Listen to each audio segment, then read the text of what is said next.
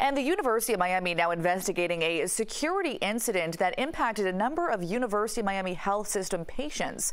According to officials, a UHealth employee experienced identity theft and that hacker got access to their work email. Emails containing the name and medical record numbers of some patients were forwarded to a third-party email account.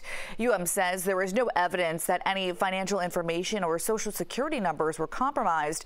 Officials say any further security breach has been blocked. All impacted patients have been notified.